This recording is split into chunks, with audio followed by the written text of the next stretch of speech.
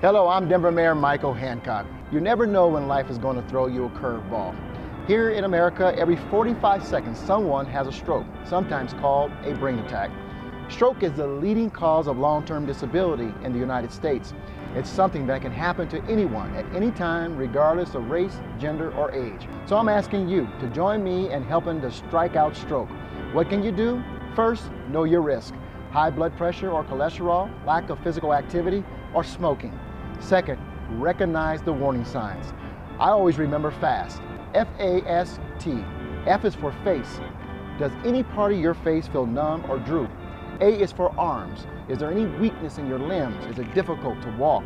S is for speech. Are you having difficulty speaking? And T is for time. Time is critical, so call 911 immediately. Remember, know your risk factors, know the signs, and together we can strike out stroke.